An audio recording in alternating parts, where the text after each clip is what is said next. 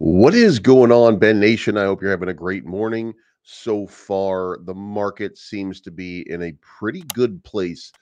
Not great yet. We haven't gotten to the all-time high for Bitcoin yet, where that's going to cause us a cascade of money coming into every different token. It's going to change the dynamic of what's happening right now.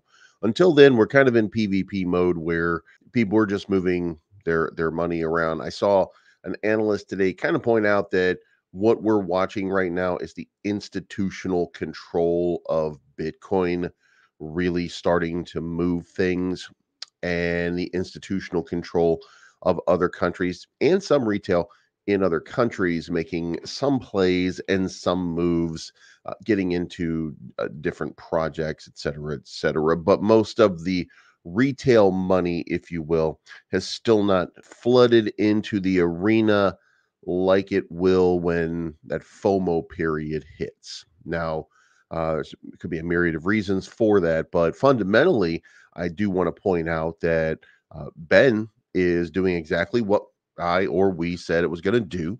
So let me bring this up on the chart here, and you can see we basically bounced off of this area, came up here into the 786. The next step right here is a little bit of buy pressure, bring it up to the 57 range, and then having it break out into the 62s. If that happens, then we would be having something of a short term breakout in this area.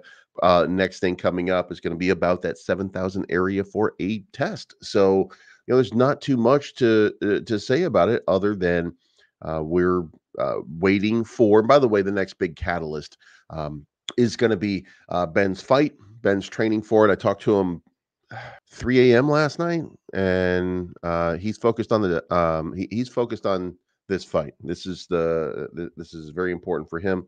Um, it gives him, validation for all of the effort that he's been putting in to get himself in shape and get ready for all of this. And we wish him well. So, but I did ask if he could take the time, make just a moment or two to come on to today's spaces, which we'll be having at 3 p.m.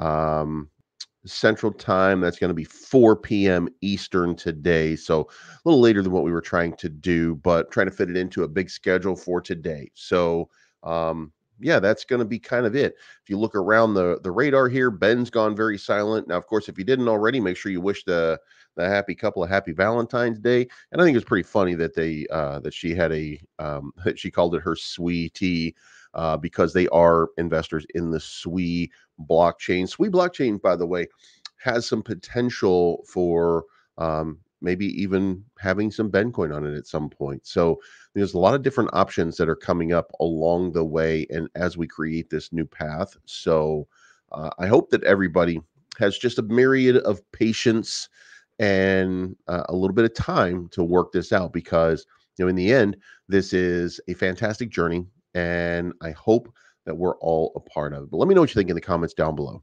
It's not financial advice, by any beliefs. I'm always right. Thank you so much for tuning in, and we'll talk to you again very, very soon.